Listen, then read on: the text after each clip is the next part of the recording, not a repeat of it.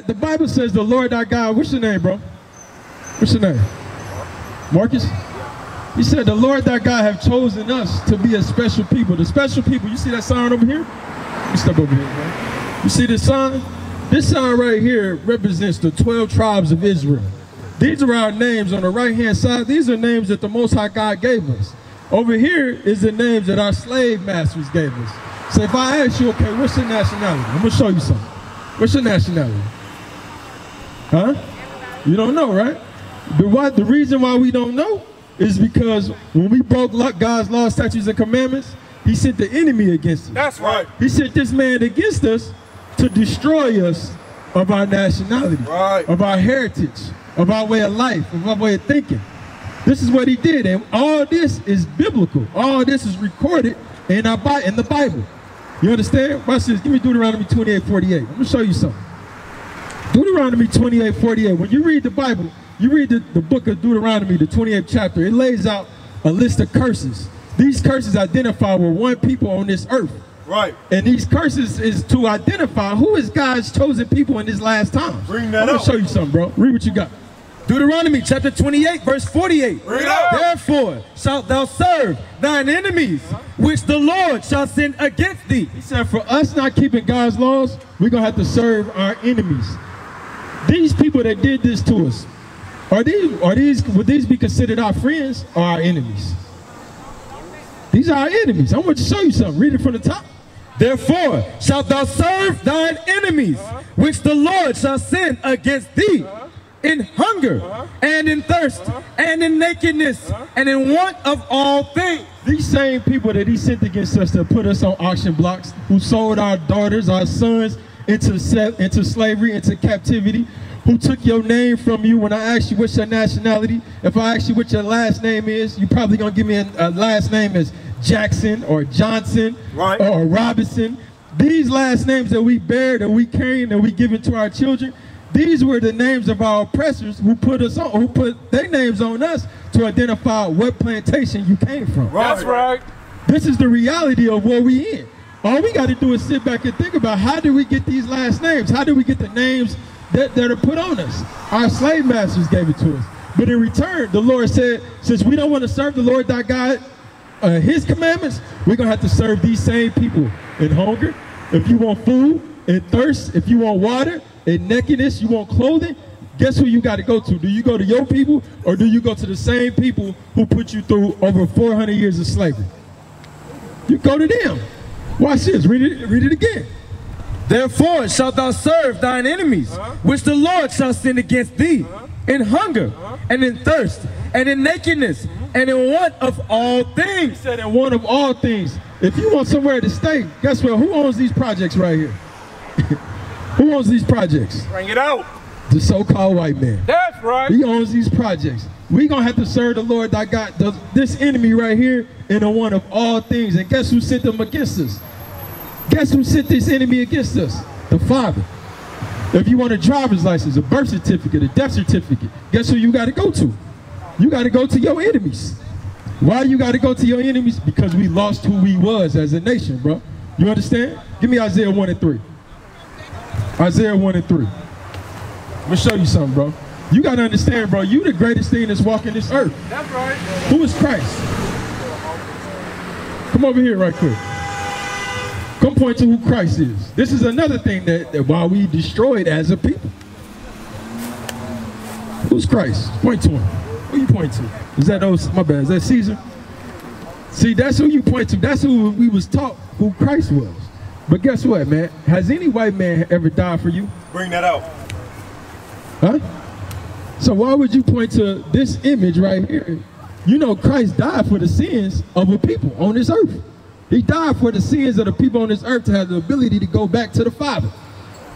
So this man, you saying that this man died for black people. That's what you saying, subconsciously. You got to think about that thing. Watch this. Read me Isaiah 1 and 3. Isaiah chapter 1 verse 3. Bring it out. The ox knoweth his owner, and the ass his master's crib, but Israel does not know. He said the ox knoweth his owner. These are two dumb animals he comparing a nation of people to. The ox knoweth his owner, the ass know exactly where his crib is, where his house is. But he said, guess what? Remember that sign over there, Israel? When you identify who that sign is, Judah, Benjamin, Levi, and the rest of the northern kingdom tribes, he said, Israel, we don't even know. We don't know who our home, where our home is. We don't know what people we come from, who owns us, and we don't even consider. We don't even consider. So you see our people walking around aimlessly back and forth, waking up. That highlight of their day is to smoke, to drink. That's the highlight of their day. He said, we don't even consider that we the greatest thing walking this earth. And that a black man is the one that died for the sins of your people. That's right. A black man, this is Christ. This right here is Caesar Borgia. You understand? No white man has ever died for our people. This is what we got to take a step back and understand. What are we've been lied to about our names, our nationality, very down to the fact of religion. We've been lied to. Teach him, Mark. You understand? Read what you got. Read it one more time. The ox knoweth his owner, and the ass his master's crib. But Israel does not know. My people does not consider. He said, my people don't consider. Give me that John 8:32. My people don't consider, but what you seeing in these last days right now, you seeing black men, black women, we standing up. The black men, these young black men, we standing up, coming back and teaching our people who they are according to the Bible. That's right. And bring you out of mental slavery. And this is what Christ, the black Messiah, told us. Read what you got. John 8:32. And ye shall know the truth, and the truth shall make you free. The scripture says you shall know the truth, and the truth is going to make you free. Free of what? Mental slavery. Right. Mental slavery. My brother over here, we in mental, could you agree with us that black people all across the world, it don't matter what projects you go to. You can go to Kansas City, you can go to California, you can go to Georgia, here. All these projects look the same. Am I lying? All these projects, all our people is in the same condition. So that's why Christ said in these last days, what? And ye shall know the truth, and the truth shall make you free. In these last days, he told us, hey, you gonna know the truth, you blacks, Hispanics, and Native Americans, and that's the only thing that's gonna set you free. That's right. The truth is, Christmas is not in the Bible. The truth is, 4th of July, that a lot of our people just celebrated, is nowhere in the Bible. In 1776, July 4th, where were black people? Bring it out. Where were us black people?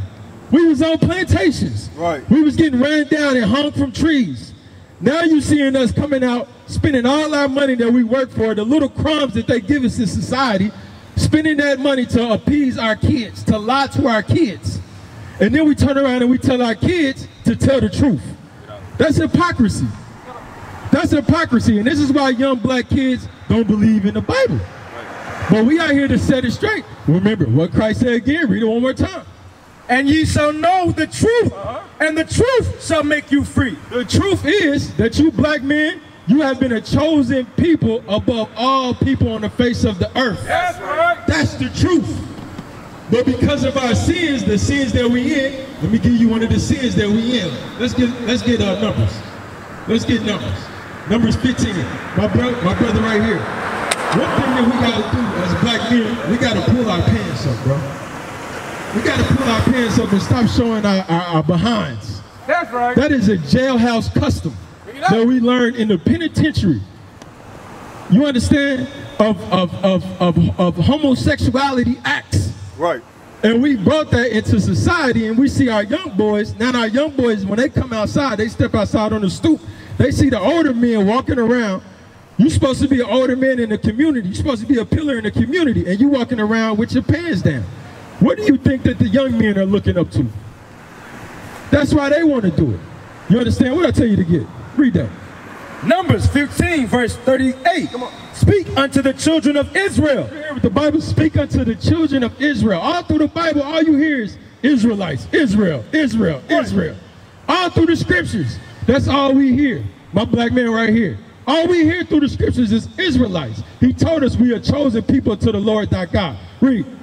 And bid them that they make them fringes in the borders of their garments throughout their generations, and that they put upon the fringe of the borders a ribbon of blue. He said that we put up on the fringe a ribbon of blue. So guess what? What we reading is a dress code for you black men and you black women. This is a dress code that was given to us. If you go on the side of your own thoughts of society, that is death. Right. That is death. Our women dressing out of order, that is death. The woman is supposed to be adorned in modest apparel. That's right.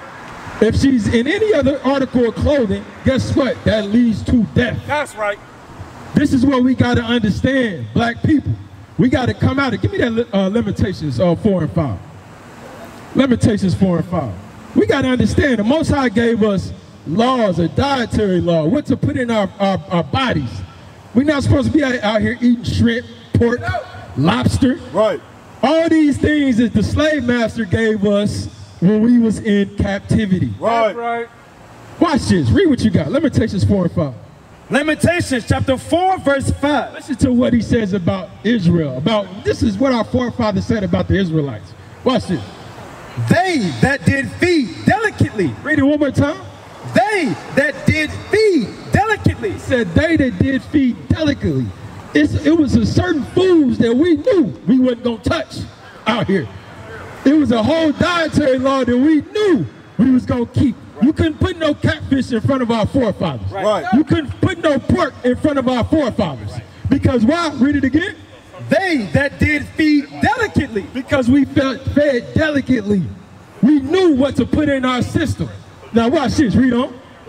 Are desolate. And we what? Are desolate in the streets. He said now and all of a sudden the ones that had a dietary law about themselves, the ones that knew how to dress, now we are desolate in the streets. My man, what's your name, bro? My name, bro. Come here. Listen to what the scriptures say. Listen to it again. Read it again. They that did feed delicately are desolate in the street. Whatever street, whatever corner, whatever block you go to, who's hanging out in the streets? Huh? Who's hanging out in the streets, walking aimlessly up and down the streets, nowhere to go? This brother walking this way with no sense of direction. That's us, right or wrong. This is what the Bible is outlining. We are the people of this book. That's right. My man, you an Israelite according to the Bible. You one of God's chosen people. You understand? If you got a question, come over here, bro. That's what we're here for. We are the lost Jews. You said what? We are the lost Jews. You right, we are the lost Jews. And I'm going to show you something. Give me Revelations 2 and 9 since you brought that up. Stay right here. Don't say that. You stand right here and you listen to this. Now I want to show you something. I want to show you something. My man right here, my brother coming over here. I'm going to show you something. The brother made a statement and said, we are the lost Jews. To be lost means you're not calling yourself a Jew no more, right? Right. There's somebody on this earth that's calling themselves Jews, though, right? Now watch this. Read what you got. Revelations 2 and 9. Bring it out. Revelation chapter 2, verse 9. I want you to listen to this, big brother. And by the time you get done listening, you should take that cross off. Because that cross right there, that's like wearing an AK-47 on your chain. Represents the death. And we're going to prove it out the Bible. Because that image right there is why they killed the black Messiah. That's how they killed the black Messiah. And now we're wearing that as a cross, as protection. But we got to take that thing off and cast it. Watch this. I'm going to show you something about yourself. Read. Revelation 2, verse 9. I know thy works and tribulation and poverty. You see what the Bible says? I know your works, your trials, and your poverty. Black people are in poverty all over America, right or wrong. He said, I know your works, your trials, and your poverty. Read. But thou art rich. He said, but what? Thou art rich. He said, but we are rich. Why are we rich? Because the laws, because all the promises and the laws belong to us. That's right. Now watch this, read. And I know the blasphemy. The word blasphemy means what? Lies. Right. I know the blasphemy, the lies, read. Of them which say they are Jews. Of them that what? Say they are Jews. Of them that say they are Jews. But read. And are not. And are not. Do you know what the word Judah? The word Jew comes from the word Judah. Do you know what that word means? What does it mean? The word Judah means praise of the Lord. That's right. This is what the word Judah means. It means praise of the Lord. So when this man right here, this devil right here, calling himself a Jew, he's calling himself the praise of the Lord. And you got to understand. Okay, ball man, let me ask you a question, ball man. Hold on one second. When you call yourself the praise of the Lord, everywhere this man goes, this is what he do. That's right. Bring it out. Okay. Everywhere this man, everything this man touches, this is what he do. So when you call yourself the prayers of the Lord, do you think the Father will call this man the prayers of the Lord? Teach him up. You got to understand, this man took your nationality. He took your history. Right. He took everything from you. Right. Black man right here. The Father calls you the prayers of the Lord. And this man has taken that from you. And he said he knows the blasphemy of them which say they are Jews, but what? And are not, what? but are the synagogue of Satan. But they are the house of Satan. Right. That is the devil the Bible speaks about. That's right. And it's just not one of them. It's him and all his children. That's right. All of them. We used to scream black power while heroin was pushed. But at the end of the day, nothing's in vain. IUIC has been given a vision. The tents of Judah has risen. Many has attempted the mission. Minor murmuring, omitting, and missing the mark. Just reading that he had the flame of fire in his eyes gave us the spark. We on Paul's mission. We out on the road, purple and gold. From Mexico, Cuba, Haiti, Ghana, Sierra Leone. 144,000 boots banging, concrete crackling. These are our men repented at heart. The scriptures is proof. IUIC, we deliver the truth.